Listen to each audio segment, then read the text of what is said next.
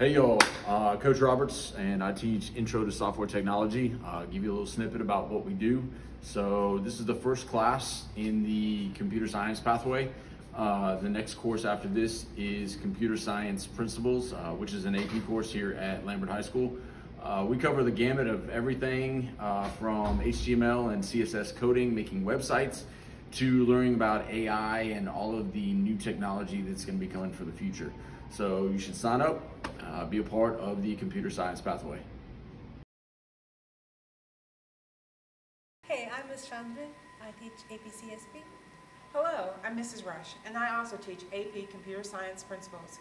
AP Computer Science Principles is an introduction class to computer science. So it would be an equivalent of an introduction to computer science class at the college level.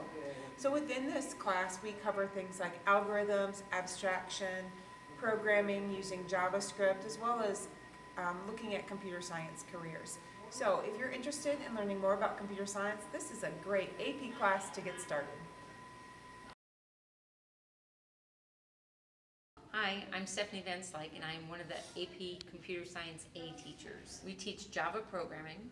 It is the third course in the computer science pathway, and the students take the software development fundamentals exam at the end.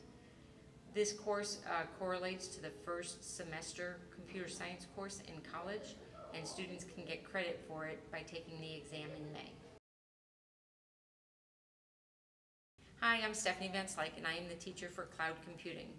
It is a new pathway this year, and we have two classes. In this class, we will teach all the students about how to use Amazon Web Services, AWS, which all of us use right now.